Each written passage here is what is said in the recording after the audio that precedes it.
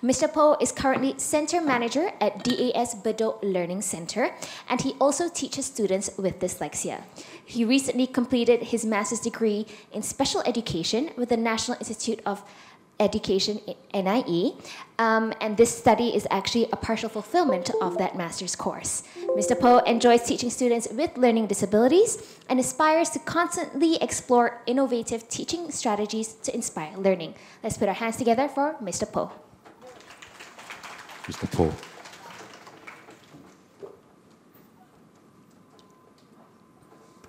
Okay, good afternoon, everyone. Thank you for being here today for me to share with you my research from NIE. The title is called Impact of Picture Book Illustrations on Children with Dyslexia. I hope that by the end of the day, you'll be able to at least gain something, some takeaways through my sharing session. Okay, let's begin. Okay, so the manual of the day, 10 course. Why I embarked on this study, I'll be explaining to you why I decided to do this study. I'll be talking a little bit about dyslexia, noting that it is a neurological difference. What are picture books, the impact of picture books, my research design, the findings, the conclusion, the limitations, and the potential for future research. So why did I embark on this study? Okay, first of all, it's my personal affinity with picture books. I grew up with picture books. A huge part of my literacy development is based on picture books. I remember reading many titles from the Ladybird series, like Three Little Pigs, Three Billy Goats Gruff, and so on and so forth. And they are very attractive to me because it just piques my curiosity and I just want to read on. It's very attractive and never fails to amuse me at the same time. Okay, many studies have been conducted with picture books on learners with dyslexia. Many studies have been conducted on picture books with learners. We're talking about emergent learners, foreign learners, as well as ESL learners, but very few studies have been conducted on picture books with learners with dyslexia, especially pertaining to a literacy component like comprehension and vocabulary. So I would like to use this opportunity to explore the use of picture books illustration to see if it's possible to help bridge the learning gap of learners with dyslexia. But first of all, we'll talk a little bit about dyslexia, understanding that it's a neurological difference. Okay, very quickly, dyslexia is understood as a phonological processing difficulty leading to poor word recognition, poor word decoding, and spelling. The secondary difficulties of dyslexia, due to poor phonological processing, is comprehension, writing, and vocabulary knowledge. So I'd like to highlight to you a very interesting research conducted by Gershwin and Galaberda in 1987. Okay, these researchers have discovered that through the MRI scan of the brain, neurotypicals have a larger left brain as compared to the right brain. Okay, so that is considered as normal. But for learners with dyslexia, they have discovered that it's either symmetrical, meaning that the brain of the left and the right are the same, or that the right brain is larger than the left, which is atypical. So the extra cognitive effort required in phonological processing, right, has led to a slightly more rapid development of the right brain. But of course, we understand that the brain parts have different functions. For example, the left brain, we know that the left brain has functions like language, and what else? Language, working memory, sequencing, logic. But for the right brain, it houses functions like creativity, visualization, imagination, and spatial awareness. So let's say if the right brain is larger, it should be assumed that, it could be safely assumed that the people with a larger right brain has enhanced visual skills and creativity. And therefore, that might lead to an advantage when we utilize more visuals or graphics in the form of, in this research, for example, the use of picture books, okay, for teaching, to see if it's able to enhance the learning experience and create a more balanced literacy approach for these learners. Okay, so what are picture books? Okay, so these are some examples of multicultural picture books. They are also in my collection. And I've also used a few of these picture books for this research. And the impact of picture books on all learners, according to several researchers. Okay, as opposed to chapter books, which is a linear approach with just text, picture books provide a multimodal approach to capitalize on mostly learners that have a preference for visual learning styles. Okay, there's a meaningful integration of words and pictures to form meaning so that it is easily understood by the learner. Okay, picture books are also aesthetically very appealing, it's very attractive, very colorful, and it makes readers want to read on. And because there are more pictures, struggling readers find that picture books are less intimidating. So studies have shown positive impact on learners' literacy development. As I was mentioned earlier, right, a lot of studies have been performed on emergent readers, foreign readers, as well as foreign readers and ESL readers. So in a nutshell, the combination of text plus illustrations gives the construction of meaning. This is a phrase that is one of my favorites. It's very simple. A picture is worth 1,000 words. Okay, in the context of picture books are short on pages, but long in meaning. Okay, let me give you an example. This is an extract taken from one of the picture books that was used in my research. The title of the picture book is called Grandfather's Journey. So let me read to you. The last time I saw him, my grandfather said that he longed to see California one more time, but he never did. So this extract is taken from this page. So from observing on the page, the learner is able to understand that the reason why the author is speaking so intimately about the grandfather is because of the relationship, as you can see from this picture. Another example from the other picture book that I used for this research, the title is called The Lost Lake. So I went to live with Dad last summer. Every day he worked in his room from morning to night, sometimes on weekends too. Dad wasn't much of a talker, but when he was busy, he didn't talk at all. So now let's observe this picture. So based on this illustration, you can see that both father and son are in a shared space, but they are both engaged in their own world, which creates a distance. The son, based on his body language, is bored. He's slumped on the sofa and he looks bored from watching too much TV. And true enough, in the picture book, it's described that he is bored because he finished reading his books and he's too bored from watching too much of TV. So an overview of my study. Okay, my participants are grouped into two groups. Group SWI, meaning storytelling with illustrations, comprising of 2 males and 1 female. There was supposed to be an additional participant, but he had to be excluded from the study due to absenteeism from the first storytelling session. Group SW0 is the group without illustrations. So it comprises of 2 males and 2 females. And both groups are from one learning center at DAS. Age is between 10 to 12 years old, P4 to P6 level, and with one conducting teacher reading the picture books to these two groups. So these are the two selected picture books. Grandfather's Journey by Alan Say, and The Lost Lake, also by Alan Say. So the reason why these two picture books are selected is because, first of all, Alan Say is a renowned, famous illustrator and author of picture books, and a recipient of numerous awards. In the example of this Grandfather's Journey, right, there is a Caldecott Medal Award in 1993 on this picture book. And the other reason is because these two picture books are age appropriate for my participants. The third reason is because I'm a huge fan of Alan Say. If you were to read his picture books, right, you realize that his pictures are very nicely illustrated. Okay, my research design, it's a mixed method design with elements of qualitative and quantitative aspects. So I'll explain. Okay, so first is the vocabulary test, which is a little bit quantitative, although I don't use SPSS to run through this. Okay, so 15 words are taken from each of the picture books, and a pre-test is done individually on the participants prior to the storytelling session.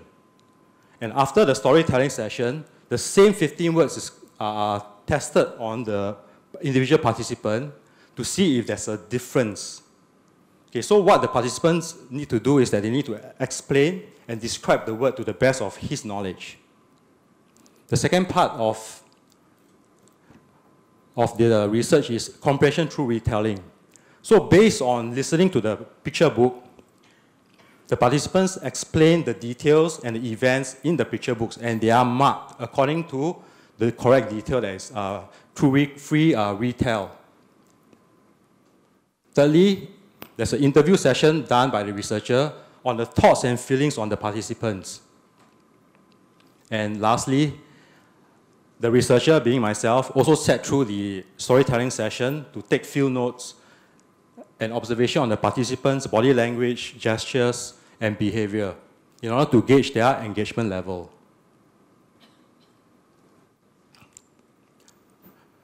So simply, my research focus is on two groups, one with illustrations and the other without illustrations. So for the group without illustrations, what happened was that the entire story is typed out on an A4 size paper, single-sided page, and given to them individually. For the other group with illustrations, each of them received a picture book during the storytelling session. And the focus is on comprehension through retelling in order to gauge their understanding, the pre and post vocabulary tests, and importantly, right, is the engagement, because we believe that if the participants are engaged and highly motivated, that would influence the results.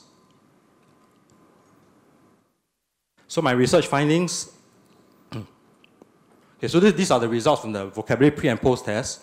Okay, let's look at group SW0 to recap. SW0 stands for storytelling without picture books.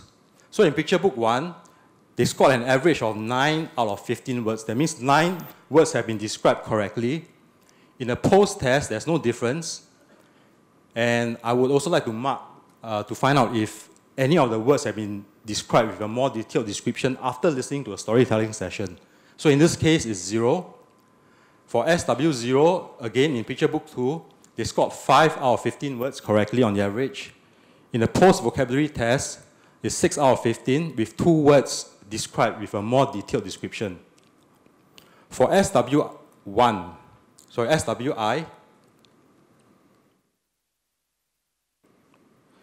for picture book 1, they scored an average of 8 out of 15 words correctly. Post vocabulary test is 9 out of 15, and 2 words have been described in a more detailed description, which I'll be sharing with you later as an example. Okay, in picture book 2, they scored 6 out of 15. After the storytelling session, they scored 7 out of 15, and 4 words have been described with a more detailed description. So this is an example. The word, for example, is canoe from The Lost Lake. So in the pre-test, this particular participant described it as a boat for 2 or 3 people to paddle on it. In the post-test, he described it as need to paddle to move the boat, 2 or 3 people to sit on the boat, also wear a light vest and helmet. A canoe is like a small boat. So what's the difference here?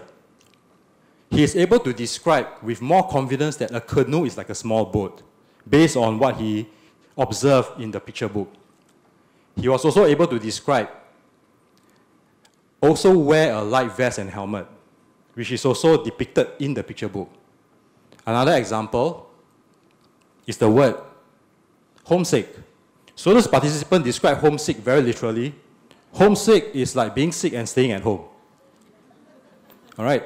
In the post-test, after observing the pictures in the grandfather's story, the grandfather's journey, she described it as homesick is like when you feel sad when you are in a country like California, but miss your home country like Japan. So she was able to take reference from the story of the grandfather's journey and put it into context and explain it here. So the grandfather is Japanese. He enjoys going to California, but when he was at California for a long time, he misses home. So these are the results of the comprehension through retelling. For group SW0, again I repeat, storytelling without illustrations. So for picture book 1, there are a total of 31 details. And they scored an average of 9 out of 31, and that translates to 29%. In picture book 2, there were more details. In the lost leg, 46 details, and they scored an average of 15 out of 46, which translates to 33%.